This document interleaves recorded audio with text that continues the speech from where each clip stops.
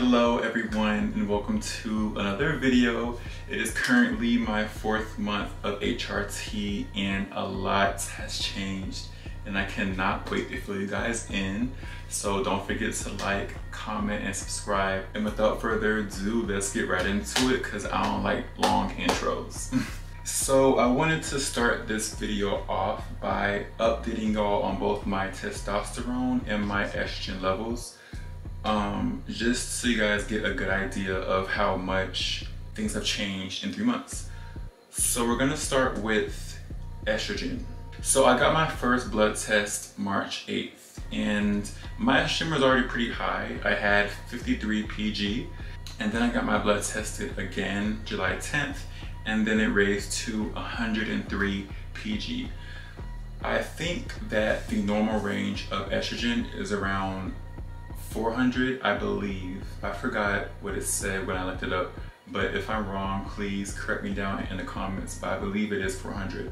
So this just proves that the estrogen is working. Right now I'm on pills, as I told y'all in the last video.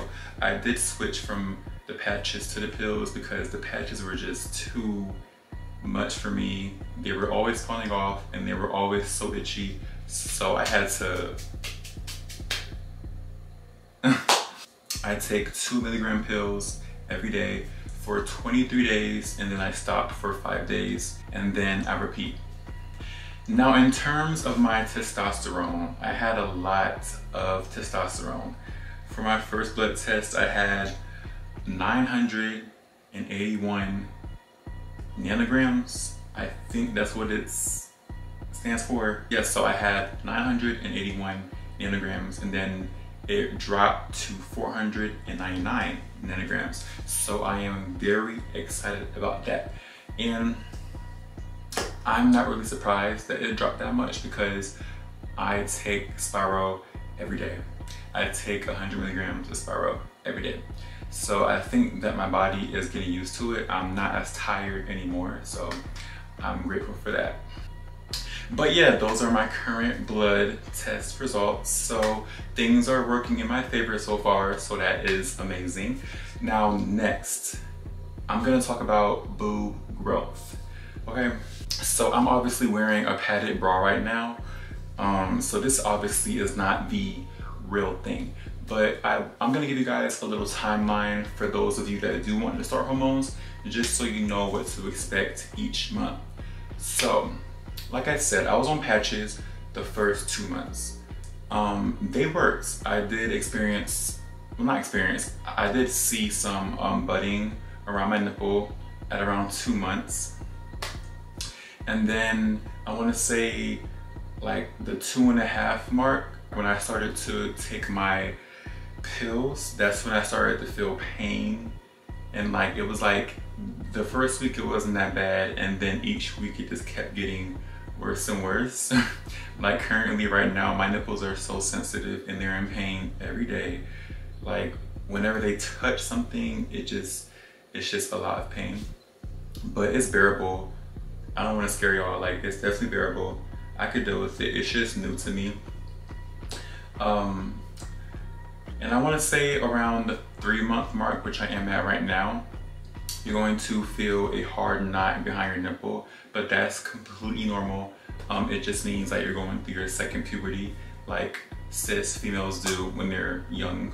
I want to say like 13, 14, that's when they experience, you know, the budding and the knots behind their nipples, so things are working.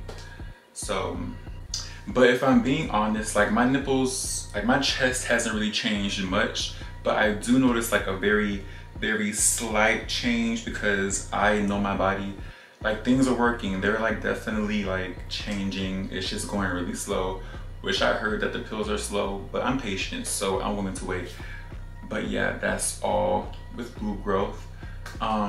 Muscle loss, I am experiencing a little bit of muscle loss, not too much of course, because it's only 3 months. My main goal is to just get rid of all this muscle in general. I want to say that's like a big part of the dysphoria that I do face sometimes, is just looking in the mirror. I want to say like my side profile is like what I don't like the most, because that's where I see like my chest muscles and my arm muscles like protrude the most, if that makes sense. But yeah, I hope that the estrogen, as time goes on, I just hope that the muscle just slowly but surely fades away, because I don't want her. She is not welcome anymore.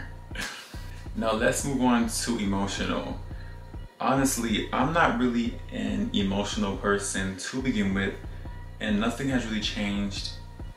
But that was just shocking, because like with all the videos that I did watch of other girls, they're like, oh, I go through so many mood swings, this and that. I think that they just have anger issues, if I'm being honest, no shade, because I feel the exact same emotionally. I'm just naturally a calm person and things don't really get under my skin that much. Just don't test me. Another thing, my skin has gotten extremely soft. It's always been soft, but like I said, I know my body and it has definitely got softer. Oh, and another thing that I want y'all to be aware of when taking your hormones, especially your spiral, is that you're going to be, number one, extremely hungry all the time. I am way more hungry. I haven't really been gaining weight yet, knock on wood, but I haven't been gaining no weight. Well, I have, but just in the right places. But anyways, but yeah, you're going to be extremely hungry and extremely thirsty. When I tell you, I always drink water, but I have never drank this much water in my life. Like, I go through packs of water, like packs of water every week, okay? And it's low-key annoying, but you know, it's always good to stay hydrated. But that is something to be aware of. So be ready for that, be prepared, because I wasn't at all, at all. And going back to my muscles, even though I haven't really noticed much like depletion in them, like they have gotten slightly softer, but even though I haven't really noticed like that many changes in them, they have definitely got weaker. Like I noticed like when I carry things, like within like 5 or 10 seconds, my arms get tired, and I'm just like, I get winded easily now, and that's something that I'm not used to either. So maybe because I have not been to the gym in over a year, that possibly is the reason why as well, but I'm gonna blame it on the hormones. So all in all, I feel good.